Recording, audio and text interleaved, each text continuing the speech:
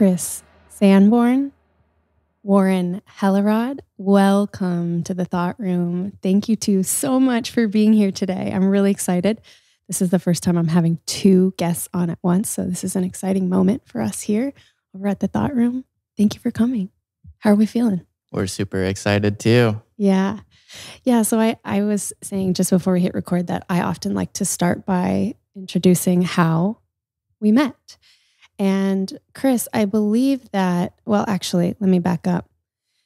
I'm really excited to talk about water today on the show. And I've been getting this internal ping to talk about water for a very long time. And I didn't know why, but I think it was initiated by, I saw a Netflix documentary a while back, and Zac Efron was interviewing like a water connoisseur. And So I was like, wow, this guy is so attuned that he can taste all the subtleties in the water, all the minerals, what's going on. And I don't want to speak for everyone, but I know that I've definitely gone on a journey with just paying attention to what I put in my body. And I think 5 years ago, if you had asked me if I could taste the difference between water, I would have said absolutely not. Now, my friends make fun of me because I bring my water, my alive water, to restaurants, like they'll pour tap water, and I'm that person who has their own water. And I'm very, very sensitive to obviously tasting the difference now. So I started drinking your water at the beginning of the year. A friend of mine, Brandolyn Clay, actually sent me a text. She's been a guest on the show as well as her husband, Charles, good friends. And she said, best life upgrade I've ever made is this alive water. She's like, you need to get it. And I was like, okay, I will try this out. And I tried it out, and it's totally changed my experience with water and my body and just hydration in general. I could go through the list of differences that I've noticed in my own body, but it's just made me pay more attention to hydrating more, for one. I mean, when you're purchasing water, high quality water, it makes you pay attention. So I think with anything, when there's like an investment in it, we're like, okay, I'm going to do that thing, right? You buy a gym membership, you buy some water, you're going to use it. So I started hydrating just a lot more, and noticed very quickly my body started to detox. I was also, doing a lot of sauna and cold plunge, but my muscle tone started to change. I was like, okay, this is really making a big difference. To me, that makes a lot of sense. And you two obviously know way more about this than me, but the majority of our bodies are made up of water, correct? Yeah, definitely. A lot of people would say 70% water on a cellular level, but 99% water on a molecular level. Wow. Yeah. And I've also seen where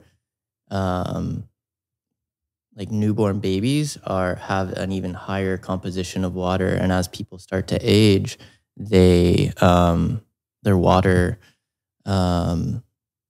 starts to, like the saturation level. Yeah, the saturation level starts to deplenish. Right.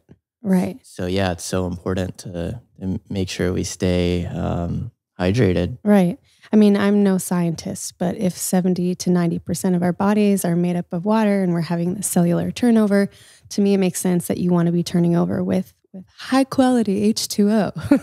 It's funny. This is true. Yeah, it's water turns into our blood like almost immediately after we start drinking it. Mm-hmm. Yeah. Amazing. Okay, so backing up to how we met is after that, I gave you a call, and we got on a phone call, and we started chatting about water and about my interest in having you as a guest. I can't remember how long ago this was, but you were in Hawaii at the time. And I said, if you're ever in Austin, let's do an interview. And then by chance, I extended an invite to you last week to my big birthday event. And I just kind of threw it out there. I didn't know where in the world that you were. And you were like, oh, I'm actually going to be in Austin. I'll try and stop by. So we actually only got to meet in person, Chris, on the weekend at my event. And that was a pretty special moment for me, at least. How was that for you? So special. I got chills actually, just hearing how much it had impacted your life. A lot of what I do is just on the computer, and I love reading reviews, but it's just so different when you can really feel that gratitude and see that change in person. You know, all of the beautiful customers we have, and just seeing that radiance. Yes. And Alive Water was so gracious as to donate some water to our event. That was really important to me when we were doing the event planning. I was speaking with my event planner and she's like, okay, so we'll just pick up some, people can have tap water. And I was like, absolutely not. I was like, I can't do that. We need to have bamboo disposable plates. We need to have the highest quality water, even if people don't, it's not about people noticing or knowing. It's about my integrity with the way that I live and the way that I want to provide. And your water and hydrating people to the highest quality was a priority for me. So thank you so much for making that happen for all of our guests that came through. My pleasure. Yeah. And Warren. Right after the event, he told me about the story. He was like, bro. And he told me the whole story. And I was like, it's true, Chris. This is happening a lot. It's happened to me also. Yeah. Yeah. And by happen to you mean? Feeling completely rejuvenated from the spring water. Yeah. Rejuvenated. And I can't wait to get into the story of how on earth the two of you got so enraptured with H2O and went on your journey with Find a Spring and all that. But Warren, you as well, you got to be Chris's +1 to the event, right? So we had never interacted at all. What was your experience of that and of meeting me? Oh my gosh. We went to the bar to get some tonics and they were free, donation-based. I was like, Chris, wow, I really feel the love here. I really feel the warmth, the community. Yeah. My first impression was, wow, who are these people? We want to hang out with them more. Yeah, sweet. You know what? That was one really great piece of feedback that we got because I had made the choice early on in the planning to make this a non-alcoholic event. And so people were going up to the bar, ordering things, and they were leaning into the bartenders saying, well, which one of these things on the menu are non-alcoholic? And they were just like, they're all non-alcoholic. We had CBD blue lemonade elixirs and like a ginger fizz and a watermelon lime. And it was very creative and very fun. And what I loved about the event was that despite not having alcohol, as that social lubrication, I looked around and no one was on their phones, which was amazing. It was a long party and you didn't see people standing around, just kind of going into trance. There were just such deep connective conversations. And it was, I wanted to do it for free because it was really a gift. It was my seva back to the community. So thank you for being a part of that. Anytime. So from here, I would love the two of you. I want to turn it over to you. And I really just want us to be able to flow with your story. But I know it's been a long haul, I think, to get here. So I'd love if we could start with the interest in water, Chris, maybe how, your journey with that, how the two of you connected, and we'll get to where we are today. How's that sound? Sounds great. Amazing. Yeah, I remember the first time I tasted living water, which is such a difference between just like regular spring water or other water that's out there. It's still alive. It has the probiotics in it, which a lot of people don't realize happens. Okay, can I ask questions about that? Sure. So tell me about spring water versus living water. Yeah. So raw spring water, it has all of these healthy probiotics and microbes. And it's what we have evolved as humans to thrive from. It's what our ancestors drank for like 99.9% of our existence. And a few decades ago, water companies realized that they could store it more easily by sterilizing it with UV light, ozone gas, or both of those things. And it essentially means that the water can stay in storage for a long time, and no matter if it's hot or if it's exposed to sun, and it won't turn green. Right. Like little algae won't grow in it because there's no probiotics. Yeah. So it's a shelf stability thing. Right. Which is the case with a lot of our food and drink. Yeah. We're starting to realize the difference between raw dairy, like raw, fresh juice. Yes. And yeah, I remember I was just shocked. I was hiking with my grandfather in the North Georgia mountains, and we just drank from a stream, actually. And I was like, oh my God, this is like possible. Like this is so different than, I grew up like in the suburbs north of Atlanta, and you just have this like kind of general idea that's instilled in us that like you don't drink the water. Yeah, you don't drink natural water. Well, there's this connotation with that, like that you're going to get E. coli or something like that. I mean, how real is that? For sure. Yeah, for sure. So it's also it's like you don't eat anything that's not wrapped in plastic or, packaged this way. Right. Yeah, that's another thing that we're taught. So this particular spring you were drinking out of, how did we know that it was safe? Yeah, so I just trusted my grandpa. It's like, obviously he's drank from this stream before, and it wasn't even a spring. I mean, probably started from a spring upstream a little bit. And obviously, you do really have to be careful with that. But I think it's, it's like what our ancestors did. And of course the planet we live on now is polluted in a lot of places, but there are those places that are still super pristine. And I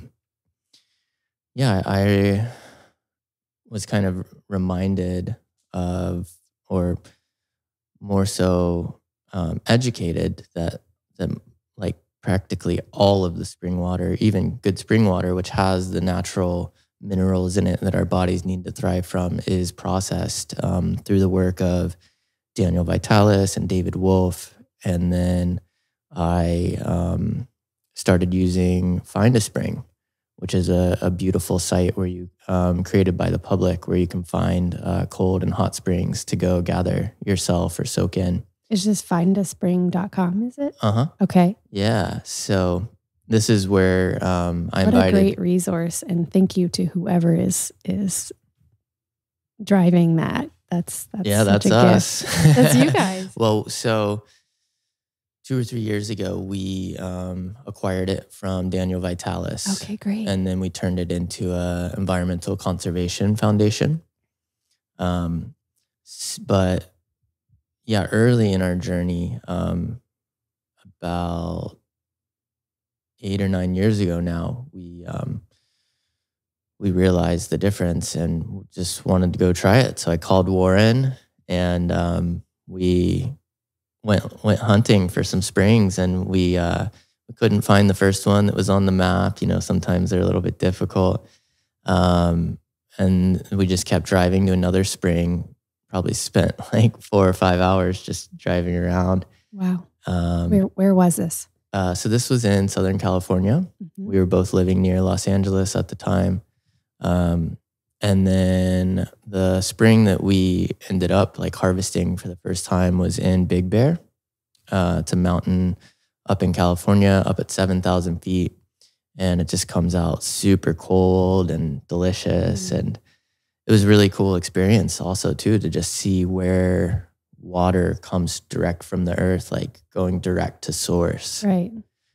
And I thought, oh, this is cool, this like feels really good. And then I remember we went to a restaurant a few hours later, and then it hit me. It took a little bit of time, and a peacefulness and just like this amazing feeling came over me. And that's when I really got it. It's like, oh, wow. It was happening to both of us simultaneously while we were driving back with the 5 gallons full of the fresh spring water.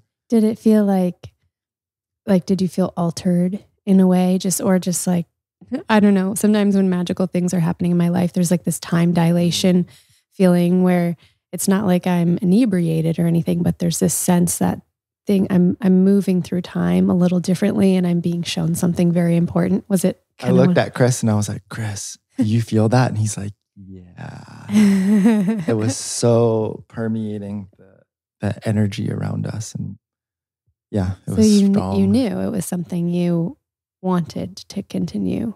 Yeah. At that point, it was like, all right, well, this is the water I'm going to be drinking the rest of my life.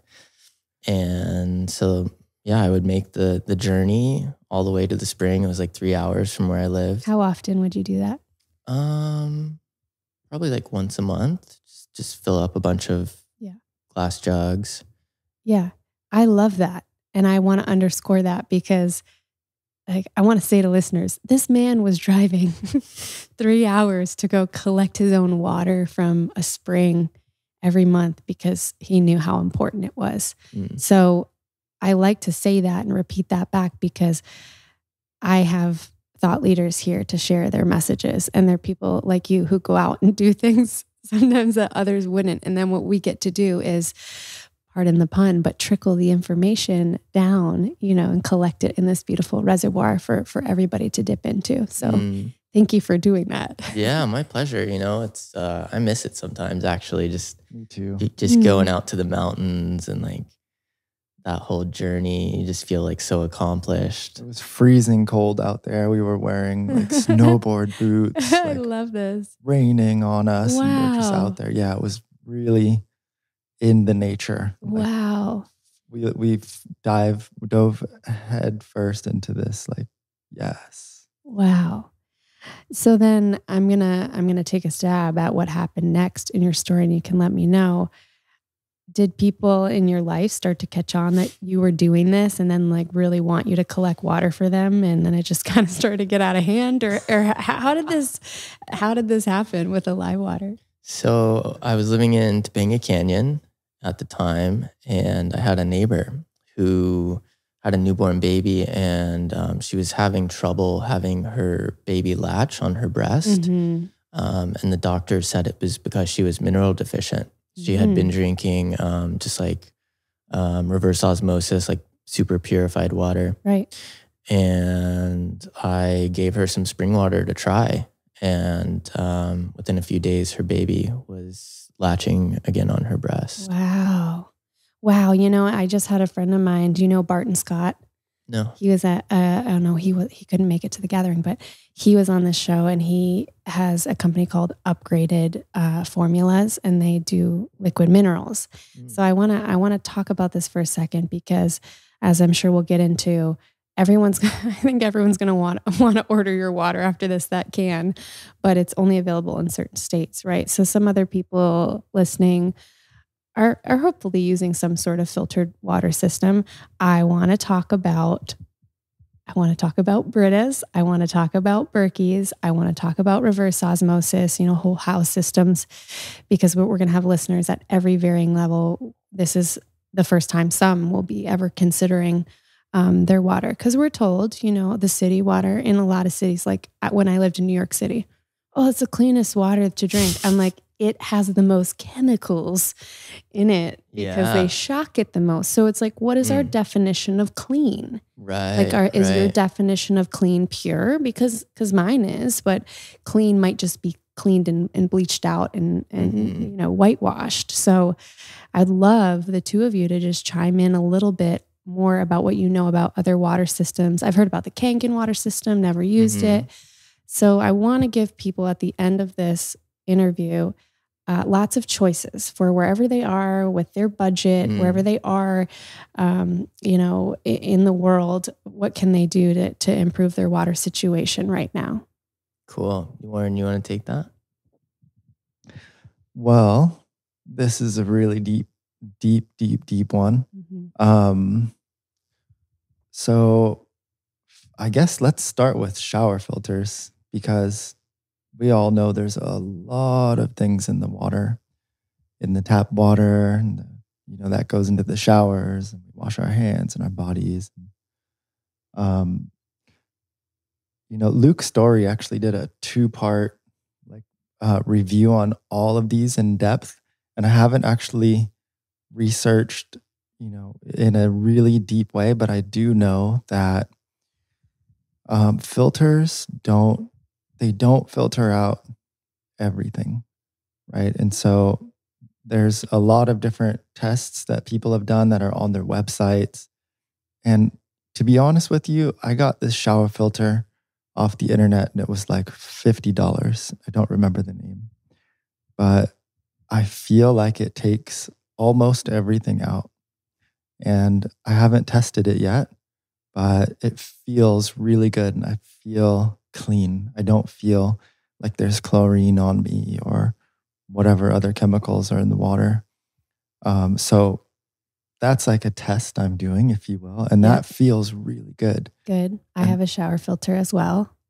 Yeah. Necessary upgrade, I think. Very necessary upgrade. I live in Topanga. And so water in Los Angeles is high in deuterium, high in chlorine, high in a lot of other chemicals that they put in to clean the water. The fluoride, know, that they're putting in most cities, and that's really hard to filter out. Fluoride is a big one. Yeah. And I had one of those sets of parents who were like, fluoride-free toothpaste. And every time we went to the dentist, no fluoride. And so, I had a bit of a leg up with all this. But for people who really want to go down the rabbit hole, they can look up fluoride. They can look up the calcification of the pineal gland and what that means. Some others might know the pineal gland to be the area of the third eye. So if you have very important, opening up that third eye, that vision space, and that connection to source. Yeah, and fluoride it's an interesting one because there's natural fluoride that is actually in some good spring waters, and then there's the synthesized, extracted fluoride that they're putting in huge doses in the tap water. I mean, these guys have to wear hazmat suits when they handle this stuff. So tell me about, because some people listening to this might be like, well, I feel normal, and I don't think these things are affecting me that they're talking about.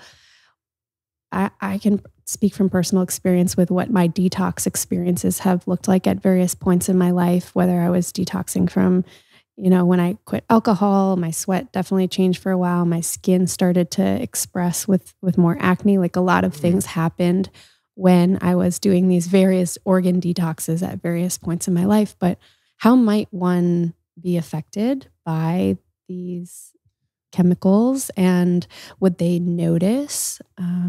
I think at the end of the day, why we do what we do and why we're here sharing and why we're living our lives in this way is Charles Eisenstein said it once in one of his essays. It's something along the lines of, we want the world to, all of the people of the world to fall in love with the world and with life and look at their life like the same way that mother looks at her newborn baby. And so we're here to inspire people to do their own research, get in tune with their feeling bodies, feel the waters for themselves. And we have a lot of experience. We have a lot of study, and also the universe is huge and there's so much stuff that isn't studied, right? And so it's really important for everybody to, do their own research and also to listen in on cool podcasts and people that are doing things like what we're doing. There's not a lot of people doing what we're doing, and by no means are we wanting it to be only us, but it's something that Chris and I are really passionate about, and we feel we're inspired to do this. And that means research, and that means feel, and it means be open, So I really love this, Warren. I love what you're doing, because what I hear is an invitation for everybody to turn back inward, right? And so often we give away our power to experts or influencers or whatever, and doctors, of course, because what are we all looking for? We want to feel safe, right? So we're looking to the experts in our moments of the kind of frenetic, anxious energy, give me the answer. So what we're doing here is we're providing an appetizer. And the invitation for people is to be sovereign and to really feel into, maybe try multiple different things and find out what works for you. Because as we're saying here, every body is different, and we get to cultivate the skill of listening more deeply. And water is super, super deep. This is a really deep study. We couldn't even cover it in a 10-hour podcast. But I've had water filters at our chocolate shop. We had a water filter. We also had spring water. And, it felt good. But at the end of the day, if we have the option to have the spring water, like that's definitely what I'm going to go for and what I would recommend for everybody else about the Britas and all of these different filters.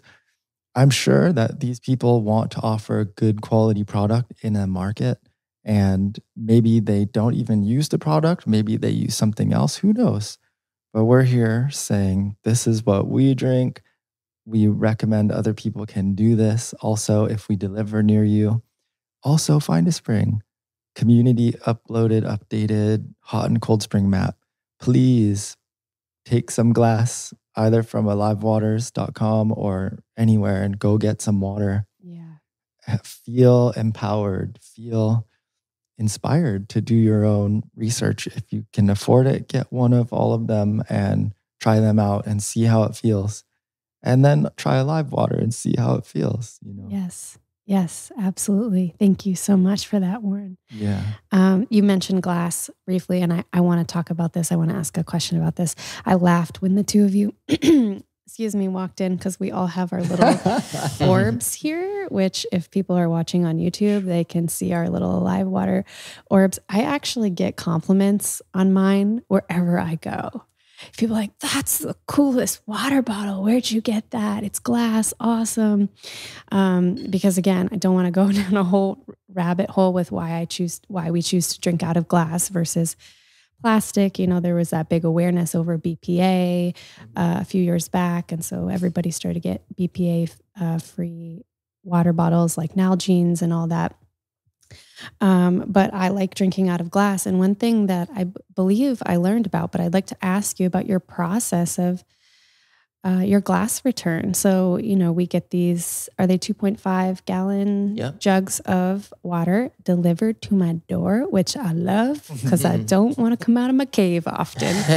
And, I love it because I have a relationship with the guys who deliver the water, and I come in, I give them, a drink of water. We like chat for a minute, and it's this experience that you guys have created. And then, so I get my new jugs of water, and then the old jugs are taken away. And I believe I asked a question once about, so what's the process for this glass? And I don't want to misspeak, but I believe you guys are really conscious, obviously, about not treating them with chemicals, right? So even if you order from another water delivery company, the glass that is being washed might also have chemicals in it, which you just don't consider. So yeah, I heard they were like power washed somehow, and that was a very conscious process. Can one of you speak to that as well? Yeah, definitely. So yeah, even touching in to start on what you said about the plastics, where that became a big thing a few years ago, like, oh, these BPAs are like hormone disruptors. Like a lot of times they would be throwing off people's estrogen levels. And so the plastic companies, a lot of them just kind of scrambled, and they were like, okay, we'll just like pick whatever the next closest thing to BPA is, even though maybe it's worse, is what I've been seeing some studies say. But hey, they can stick a sticker on there that says BPA free.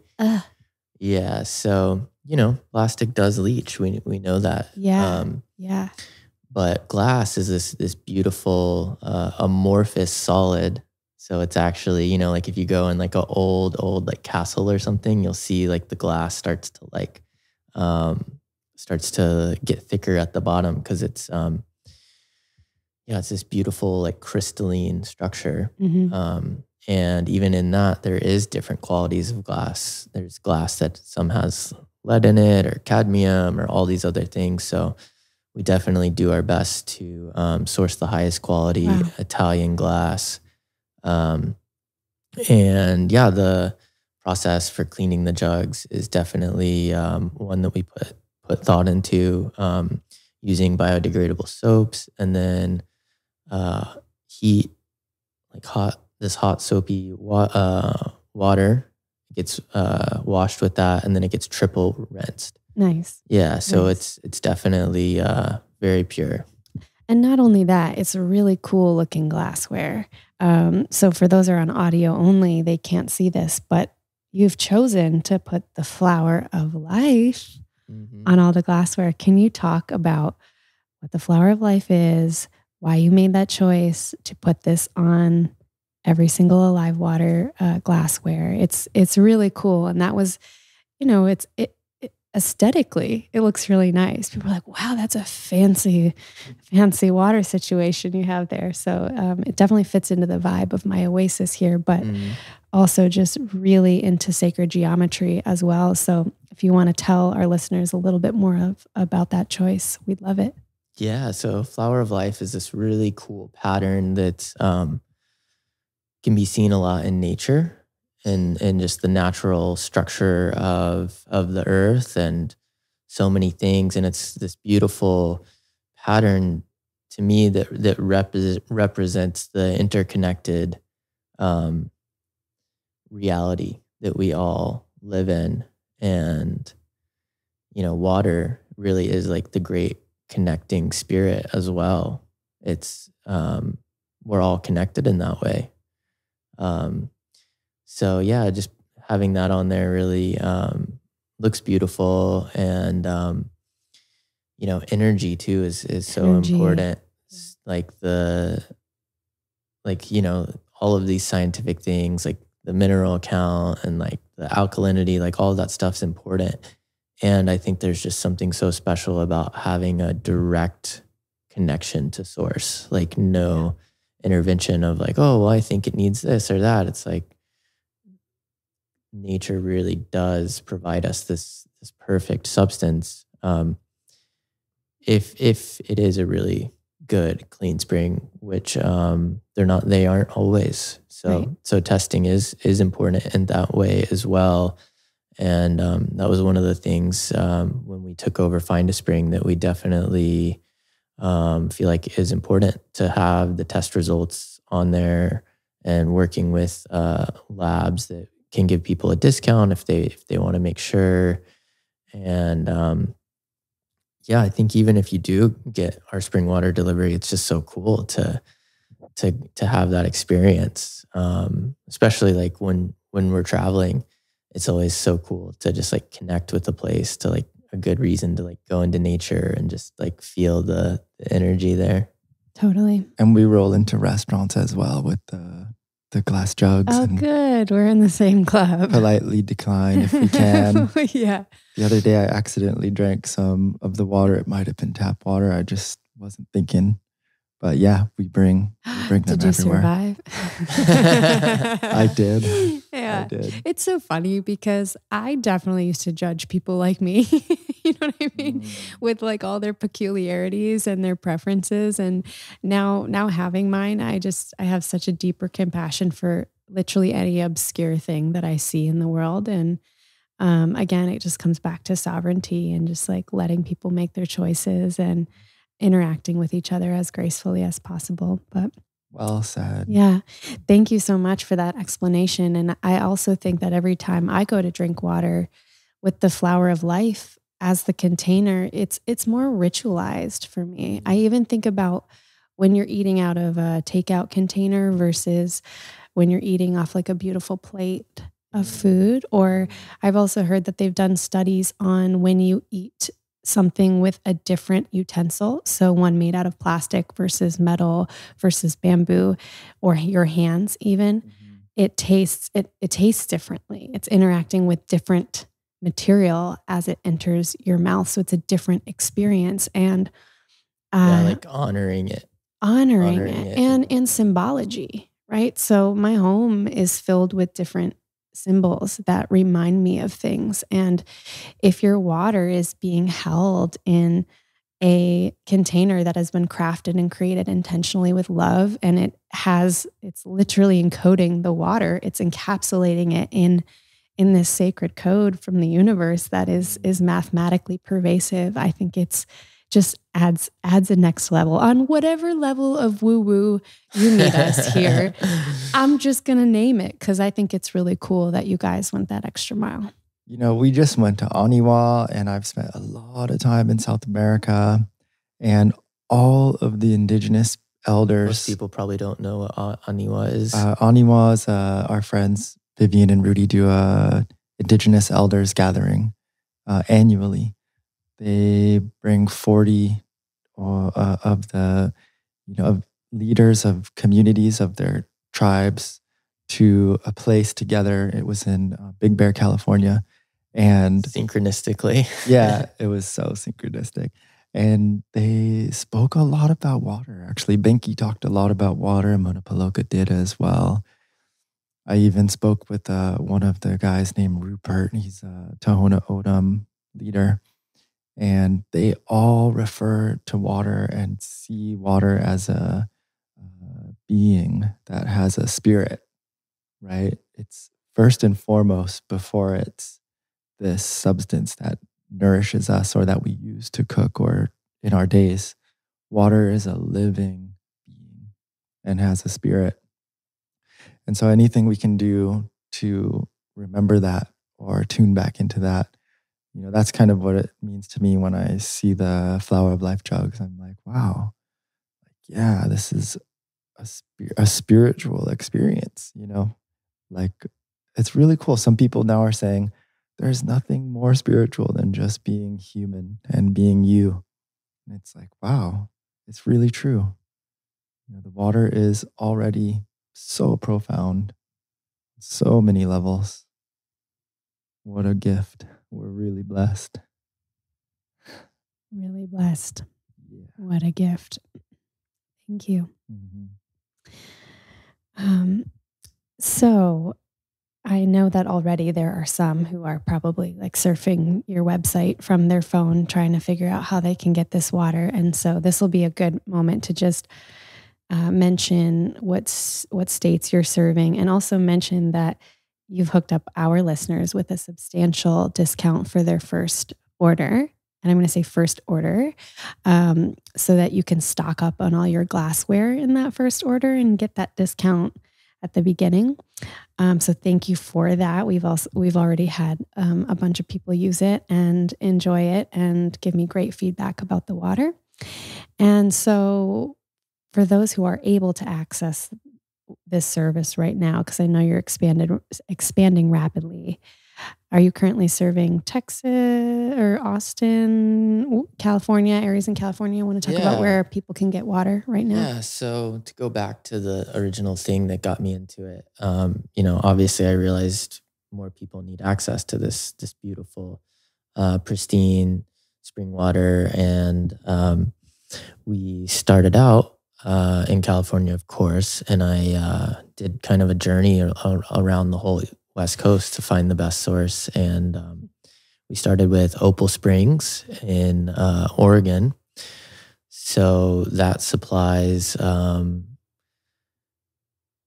we have 2 cold storages in San Francisco. One in San Francisco, one in Los Angeles. So pretty much from San Diego all the way to Santa Rosa is a great place that we started, and for the water delivery. And then, we expanded here to Austin about 9 months ago. And next week, Warren is actually going to be starting a live water in Miami, Fort Lauderdale, and West Palm Beach for us. You're so kind, bro. We're actually starting it now already. You were so there with me, bro. Perfect. I'll go by myself down there and get it all dialed in, but we have a lot of friends there already. Amazing. So by the time this airs, definitely people in those areas will be able to get it as well. Mm-hmm. Amazing. Beautiful. Well, then switching gears a little bit, I guess before we transition, is there anything else that you want to say about water, specifically your journey with Alive Water and Find a Spring? And then in a moment, we'll just go into a bit about your personal and spiritual journeys. Cool. I think it's such a cool time to be alive with everything that's happening with water and remembering these beautiful medicines that are just can seem so simple, but can also be so profound. So yeah, I'm just excited to be alive right now. Warren, any final thoughts on water? Yeah, I just want to say thank you, Chris. You're so dedicated and hardworking and inspiring. I was invited to come out to Austin. He was out here starting everything, getting it all going, and I couldn't make it, but I really wanted to. And so it's really nice to be out here right now. The community feels really good. It's like, I'm surprised. It really feels good. And the earth feels really happy and alive out here. So yeah, really grateful to be out here and to meet everybody, meet you, see everybody inspired and going. Thank you for joining the team in these last few months. Thanks, bro. Yeah, so grateful to have that support. Yeah, we couldn't do any of this if it wasn't for the great customers like yourself. And yeah, I'm just always inspired to keep growing and making more awesome products. And we can always improve. Beautiful. I love it. Mission: hydrate planet Earth. Mm-hmm. Start where we can, right? Reconnect everybody back. So I want to know how old the two of you are, if that's okay to ask. Yeah. And how long you would consider you've been on, I guess, what does that even mean? The spiritual journey, right? The moment we come out, or even before that, we're on it. But maybe where you started to wake up in this lifetime. And any poignant moments that feel, as you just kind of like tune into it, any threads that are coming out of the sky to be shared here with this audience? Yeah, I grew up in Georgia. And something that had a really profound impact on my life was rock climbing. Just being out in nature and like connecting with these ancient, like they're almost like crystal structures in their own way. Each rock has its like special composition, and they're just so ancient, the energy there. So yeah, I moved to California when I was 21. I'm 34 now. And I remember I took a yoga class at the rock climbing gym. And that was definitely something that made me start to become more aware of my body and like getting out these like subtle tensions just through movement. And then that led me to like studying meditation and the impacts that had, and really just cultivating, like you said, like a spiritual journey, like more like bringing more awareness to energy and like how I'm feeling and like the thoughts that are coming through my head, and taking healthy steps to just feel better so we can serve the world better. So yeah, that was actually one of the things that me and Warren first connected on. We were both really deep into Kundalini yoga. Oh, really? For a while. Cool. Mm-hmm. And do you still practice Kundalini? We do sometimes together. Uh-huh. We do, yeah, sometimes. But comparatively, like we were really, really into Kundalini. Like always going to classes together, doing Kundalini every morning. Did you guys have the stereotypical Kundalini awakening moment? The fire shooting up your spines? Maybe. Yeah, I wouldn't. Once or twice. I wouldn't say it was like such a moment. I will say I can understand how people get into cults now. Oh, tell me that. That's interesting. This I want to go into. Yeah. What's the psychology of falling into a cult? Well, it's like this a lot of times, and especially in society nowadays, it's like we don't have so much of like a lot of people don't have like such a community that they feel a part of, like this thing where everyone has kind of a common goal. Right. And so yeah, with Kundalini, I got super deep into it. I was vegetarian for 5 years, and no longer. No, I love hunting and fishing now. Uh-huh. But I realized like a lot of the farming and animal raising practices that are happening for the most part in this country are just so like torturous, really, like calling it what it is to animals. And I just didn't want to support that. But now I realize how beautiful it is to participate in the circle of life with hunting and fishing and just, and that's, it's different for everyone, but for me, really like having fresh seafood, like, and like wild meats just feels so good in my body. I'd like to just touch on this briefly because I think it's important. It's also a part of my life. I went vegan for a while and vegetarian, and I was pescatarian. I've tried a variety of different things. Mostly it was because I was having such crazy inflammatory responses to like most foods when I got Lyme's disease that I was just like, I couldn't eat anything without just swelling up like that girl from the Willy Wonka thing, the who becomes a blueberry.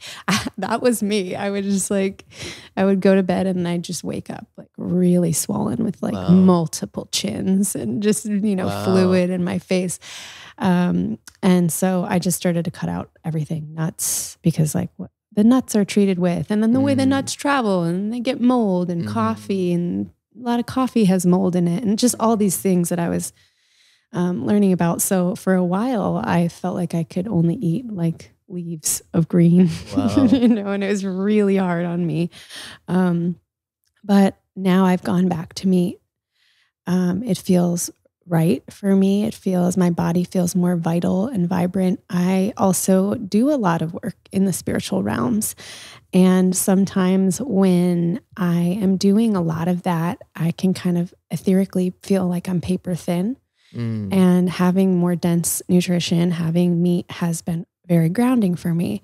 So knowing that, then I get to take the next conscious step, which is where am I sourcing my meat, right? And I think this is at the crux of something, because a lot of times we become aware of things and then we feel overwhelmed. Like I just don't have the capacity to do anything about this. So the shame keeps us, and the guilt like kind of compartmentalizes it. And we go like, this is the best I can do or whatever. And that's fine, but I love to, when I become aware of something, say, well, what choice can I make right now that's just a little bit more aligned with that? If someone hears this and they think we're trying to tell them to change the way they're sourcing everything and change your toothpaste and change your water and change your meat, and don't wear antiperspirants and change your deodorant and just I haven't worn deodorant. I know, like and I mean ever. That was. I hope she won't care that I share this, but my best friend, she's like a couple weeks ago, she was like, I made the switch to non-aluminum, like to a natural deodorant. And I was like, awesome. And she's like, now I'm down to wearing deodorant like only a couple days a week. Nice. And people hear that and they're like, ew. But I barely ever wear deodorant. And that's because I eat pretty clean. I go to hot power yoga. I drink a lot of water. I go to the sauna. I do cold plunges. My organ systems are happy. So I've actually had people tell me they like the smell of my sweat. Me too. I'm like, that's because you're not smelling what a bunch of crap that I'm detoxing, because I'm making daily conscious choices. So I just thought I'd like to name that. And then the other piece that you brought up was yoga was really big for me as well in beginning this journey. I think, when you first go to a yoga class and they're telling you things like, well, spiral, you're in downward facing dog, spiral your armpits downward. You're like, what the fuck are they talking about? Like, I'm just in this like V pose. Like, I don't know what spiral my armpits down means. You know what I mean? And then if you keep going, you're like, oh, they're using this language that you start to understand the subtleties of, and you start to awaken different muscles that you've never used before. And the experience really gets you tuned in to your body, and you get to build strength. And then they're teaching you about the breath. And I don't know about you, but when I first started yoga, I couldn't follow the breath patterns. I was just like, just trying to like hang being upside down. Conscious of your breath. Yeah. Definitely couldn't do it. And then am I shallow breathing right now? Like, oh, I have anxiety. And what the heck is an ujjayi breath, right? But then over time, you start to get it. And you're like, okay, there's this oceanic breathing I can do, constricting my throat. I'm syncing up my inhales and my exhales with specific poses at specific times. And you get into this deeper flow. And so yoga absolutely brought me into just the idea of awareness and being aware inside of my body to the subtle shifts. Intentions. Yes. Holding patterns, I call them. It's like, you don't even realize that, well, why would the right side of my body be tighter than the left? I didn't even realize I was holding this one shoulder, a whole inch higher than the other shoulder. And we all have these adaptive patterns. And again, for another rabbit hole, for another podcast, our issues are in our tissues, right? So stuck emotions are getting stored in the body. Thoughts and emotions we can change much more quickly than our physical 3D vehicle. So that's why too, often when people are making changes, we live in a world where everything is so instantaneous, so commodifiable. You invest in something, people want to see the results now or yesterday, right? But if you're dealing with a vehicle, a really advanced piece of biotechnology, which is the human body that has this process of cell turnover, you need to be patient and you need to let it kind of regulate itself. And that takes time. Well said. Wow. Over to you, Warren. Do you have anything about your personal journey or any peak moments or deep medicine experiences that really shifted you? Really, Chris and I met and we were instantly, I was working with Shaman Shack at the time and I was in the kitchen bottling some herbs and sea clear. I just love the beginning of the story. I'll say that. I was in the kitchen with Shaman Shack bottling some herbs. It just couldn't get better. And people would come in and pick up their products instead of having them shipped. And Chris walked in and we immediately were like, wow, like soul, like bros, like really, like, what's up, bro? I think we both had beards and long hair. I had dreads, I believe. Chris also had dreads. At some point. It might have been at that time. I think it was dreads still too, but we were just, and then we connected on Kundalini. That was like one of the things that was already in our worlds deeply. And just going with Chris to Kundalini classes. We used to go to Guru Jagat's classes, all of the Yoga West. For me, this was like Chris said, it was a community, right? We were opening our chocolate shop at that time. I did a raw chocolate shop with my friend Justin for 10 years. And we were about to open this. And this was like stepping into a whole other community, right? Kind of like where we're at now. And to be in the Kundalini community was like being in a community that's already going and established with super deep roots, super deep practices. So to be in that together was completely profound. That's a huge part of my life. I did my teacher training. I did a 1,000-day practice. I did a 365-day practice after that. And, I really encourage everybody to breathe. Amrit, the teacher that taught us, he came into the class on Saturday and he's like, all right, guys, welcome. We are going to get in tune with the beings being breathed. Are you ready? The beings being breathed. Yeah. And I'm like, what? Wow. What has he done? Yeah. Just like you're always being breathed, even when you don't think about it. And how powerful that is. So to tune into that and to work with that as a way of yoga, one of the limbs of yoga is right. It's a pranayama, one of the limbs, and how profound that was. So Chris and I doing that was completely epic. Yeah. Completely epic. Deep, deep respect for that practice. Do you still have a breathwork practice of sorts? No, I don't. I don't do any meditation really, other than like meditating on life, like in the moments. Waking contemplation. Yeah. Yeah. Awesome. I still do that with Chris too. We still do, that's like our work, if you will, is our spiritual practice. And it's like we're still in that container. It looks different. And we do Kundalini and rock climb, and breathwork is definitely one of those things that just, 5 minutes, you feel so much better. Just like really powerful breathing. Like you get so high from that. Oh, absolutely. I have breathwork resources on my website, and I also really got I guess like second initiation into breathwork when I went to Joe Dispenza this year, because he has you do really intense breathwork and breath holds. And I mean, people are like popping off of their chairs, like falling over, having DMT experiences. Like sounds like Wim Hof. People are like, I'm just going to go see this Dr. Joe Dispenza. And they're having these insane spiritual experiences, because actually they're the perfect ones. They're coming with a beginner's mind, right? If you have a lot of practice and you come, you're like, I'm going to do the most intense breath holds. Like you might get in your own way, but some of these really sweet people just showing up, some husband whose wife dragged him there or something like that and just has no idea. And it just gets to have this endogenous DMT release from breath work. Breath, I believe, is a portal. It's like you said, it's autonomic. It's going on whether we're thinking about it or not. And yet we can, with our awareness, choose to focus on it. And when we do focus on it, then we have the ability to control it. And there's not many things like that.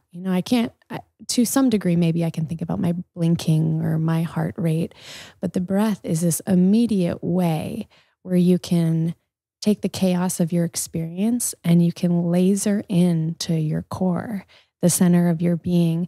And I often will ask my body the question, how do you want to breathe right now?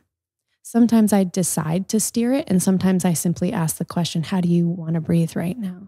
And it might be in and out, especially in a medicine journey. So this was a big thing that happened with me in ayahuasca.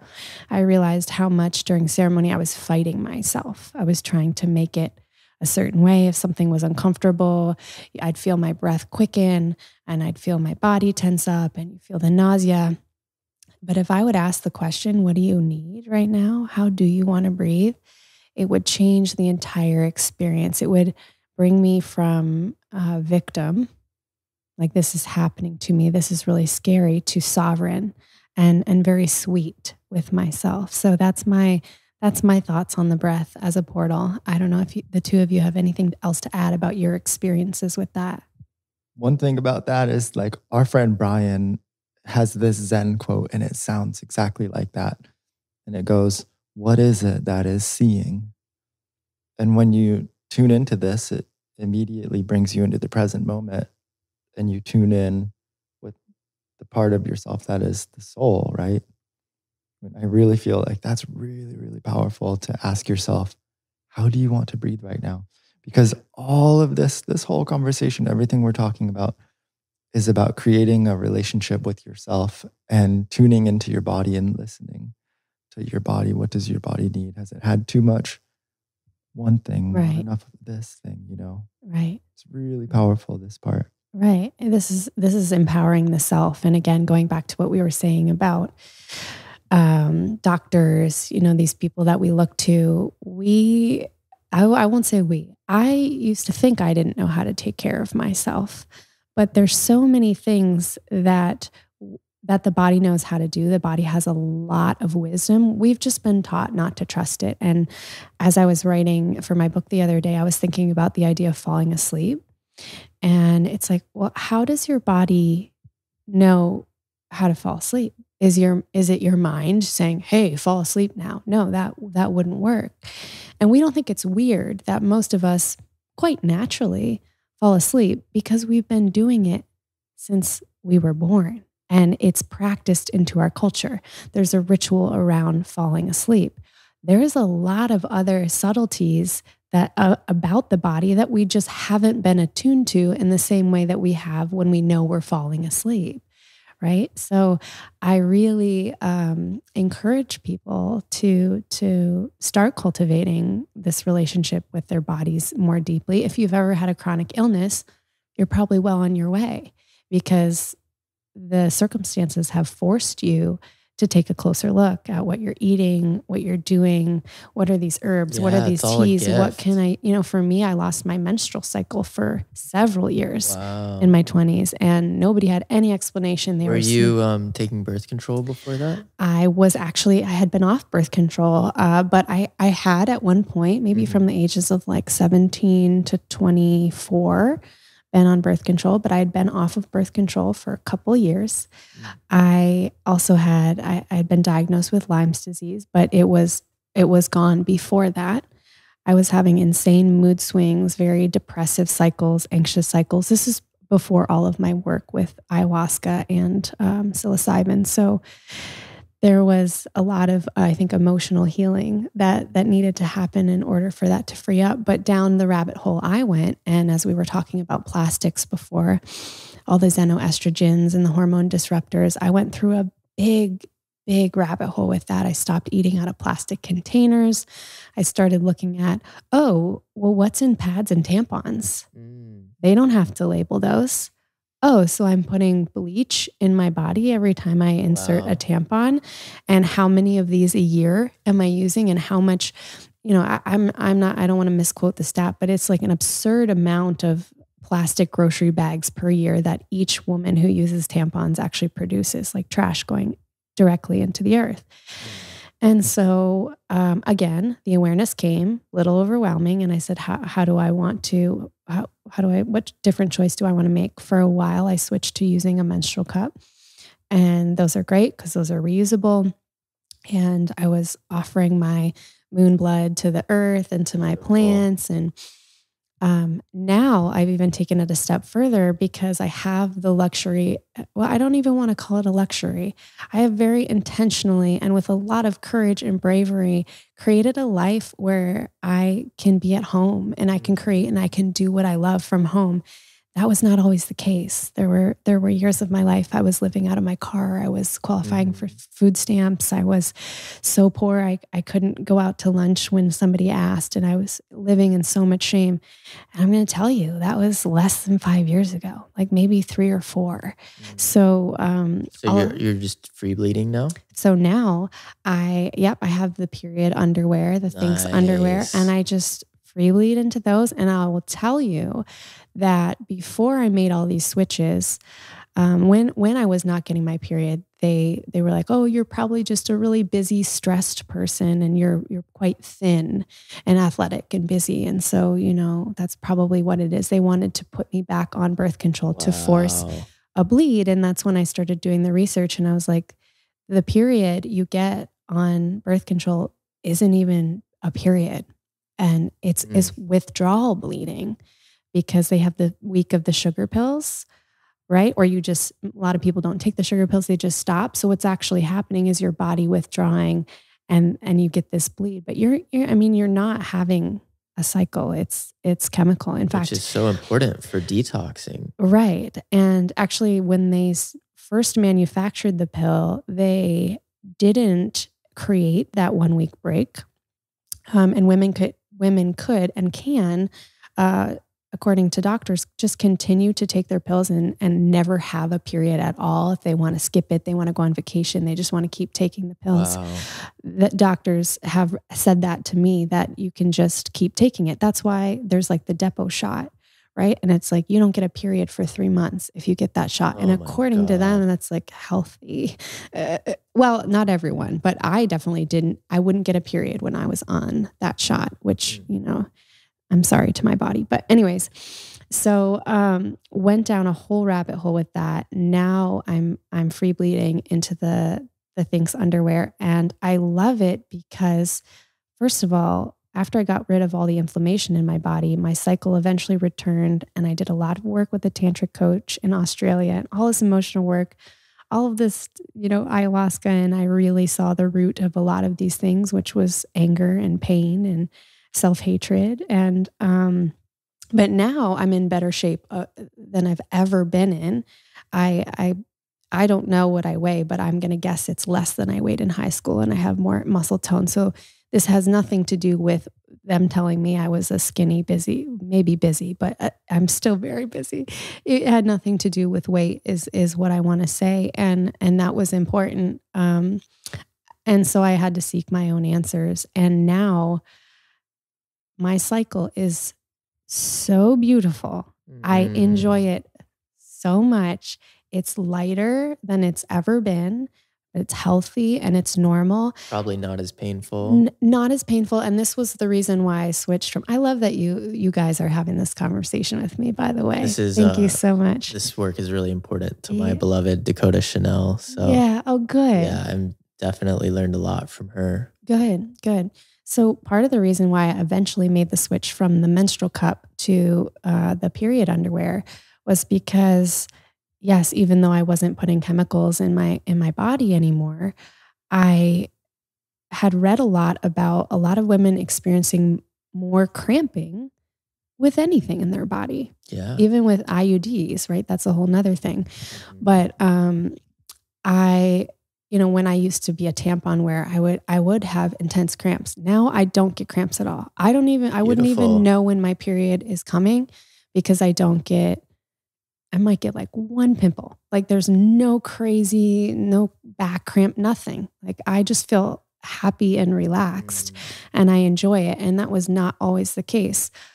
So I know I'm on the right track with it, but removing the tampons alone, I stopped cramping. And I think if you search the internet a little bit, you'll find that that's a pretty consistent story for a lot of people.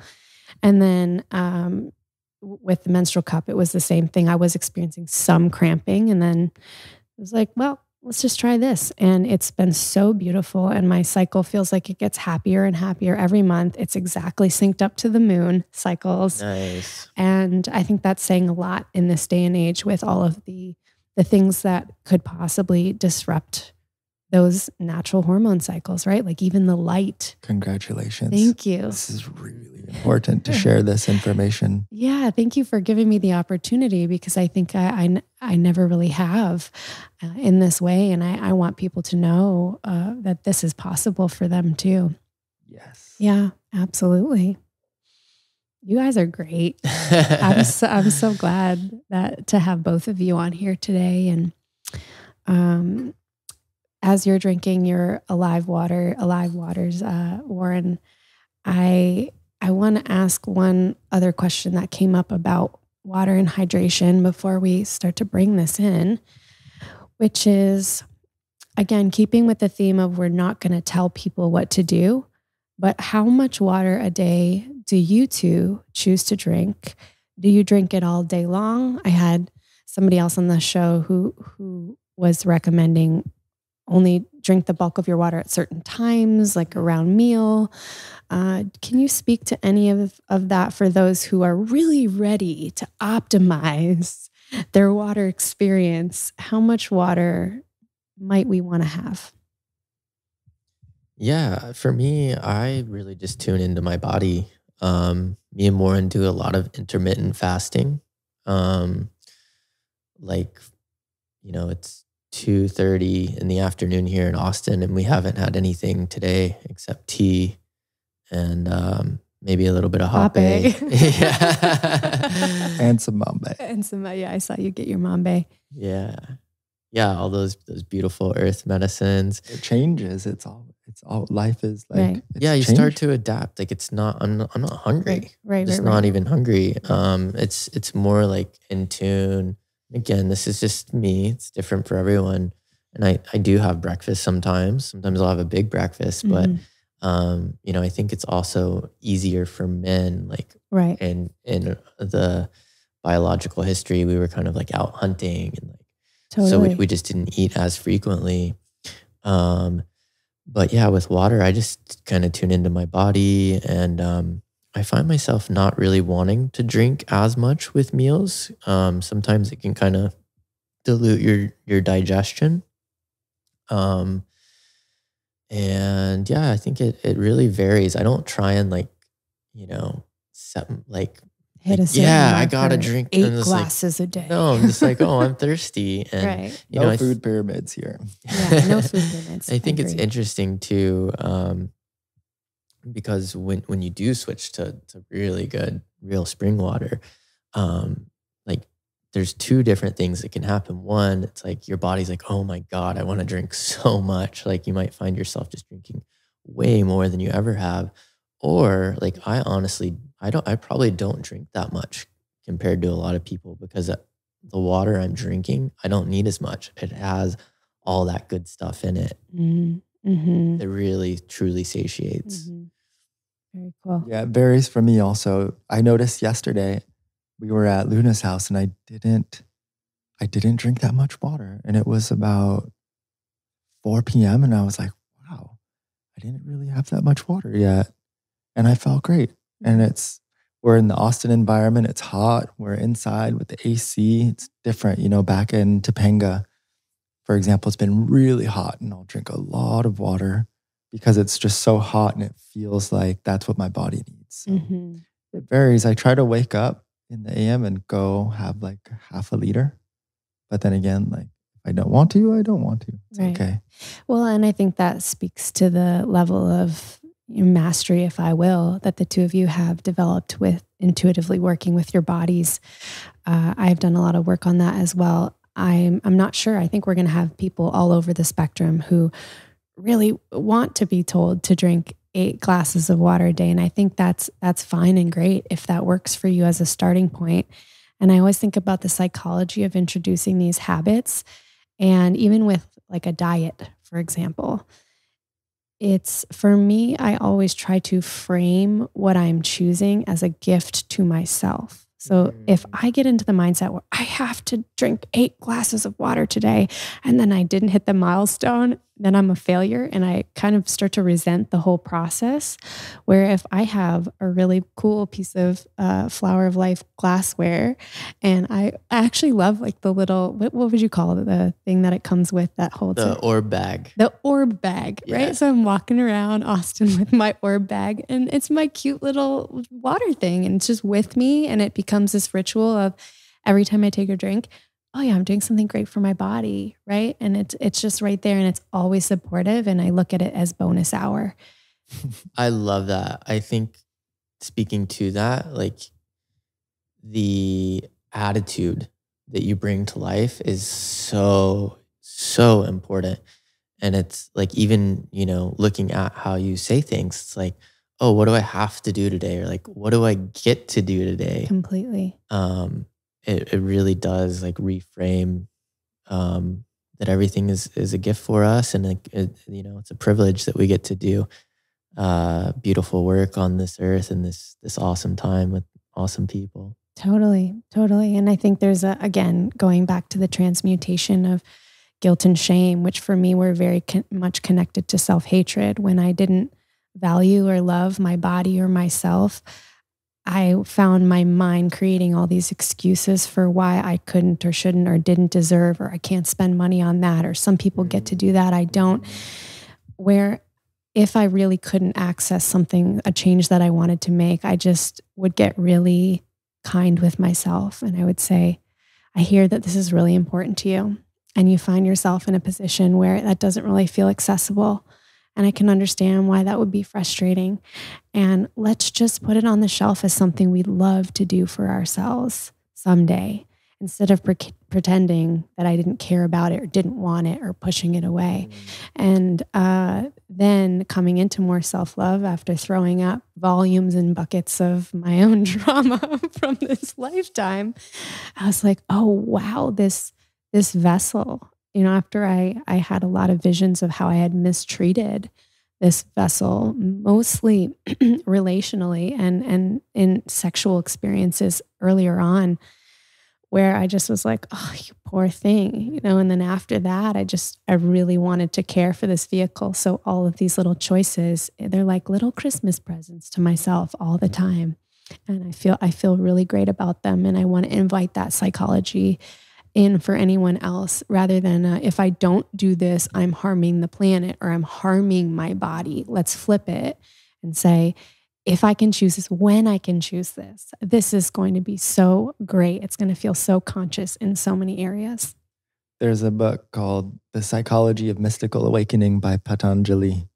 And I feel like this is the present day psychology of mystical awakening.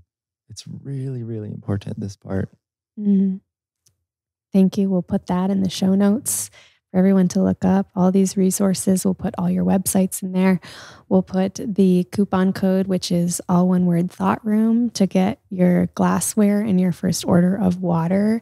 I can't remember the percentage. Do you know what your standard percentage is? Yeah, I think it's 15%, and Great. that's off the first delivery and all the glass ordered with it. Amazing, amazing. And if you go down the mineral or the water rabbit hole and you start researching all these different filters, and at this time Alive Water isn't available in your area and you want to do more research, Warren, you talked about our good friend Luke Story. Shout out to Luke, who also is an Alive Water customer. He and Allison Charles, who have both been guests on the show. He did an episode where people can learn more about this. Yeah, I'll send you the link. He did a 2-part episode. Shout out Luke. Thank you, bro, for all the hard work. Mm-hmm. Definitely check these out. These filter reviews are good. Great, great. And then we'll also add the resource of our friend Barton Scott's upgraded formulas, minerals. And we have a code Thought Room for that as well, for people who find themselves with a water system where they would like to remineralize. So, Chris, Warren, thank you so much for coming today. This has been so fantastic. I've dreamt about this water episode for a while, and you've made my dreams come true. Is there anything else you want to say before we close? And if you have ways of being contacted, if you're on Instagram, if you have an email address, if people want to get in touch with you for any reason or support your mission, make donations, where can they find you? Cool. Yeah. So my Instagram is Gaia Guardian. Yes. Yeah, it's a fun Dun, one. dun, dun, dun. When did you snag that one? Back in Years ago. Years bro. ago. I was going to say. Yeah. Gaia Guardian. That's prime real estate. And yeah, speaking to that, we all have this opportunity to be stewards of the earth in a really good way. And I really do encourage everyone to check out Find a Spring and figure out ways you can just contribute, coordinating with your community there, visiting these beautiful healing hot springs that have just had such profound healings for so many people. When you go, you can clean up trash. You can get test results for the community. And yeah, I'll leave it at that. Thank you. My Instagram handle, I just changed it like 3 days ago. It's Wild Gaian Waters. Yes. It was prime real estate, but I got it. Nobody was looking at it. And yeah, just like Chris said, let's have fun. Let's connect with nature. Let's go rock climbing in the gym if we don't have the boulders. And when the boulders are there, go out to the boulders. Everything Chris said about Find a Spring, please interact. It's really a community resource that's free. We're adding right now, it's not quite launched yet, a feature. Maybe it's so cool if I share about it right now. Yeah. So we're adding a addition to the vision of Find a Spring called Find a Story, to help people share about the stories of the springs from wherever they're connected with. Maybe the ones by their homes, the ones they went on vacation to, the ones they found at their friend's house and their friends told them about this. So this addition to the vision, Find a Story. It's going to be a blog. And, really we want to hear people share the stories so that we can co-create through Find a Spring the current story and stories going forward. And if you want to add some of the history too, that's beautiful too. All of these springs are so sacred and have been revered for so many years. All of the history, whatever it is, it's not cool. Just share it with us. We want to hear. And thank you for having us and for caring about the waters. And thank you to whoever's listening for also caring about the waters. And yeah, no pressure, just adventure well, responsibly. Beautiful.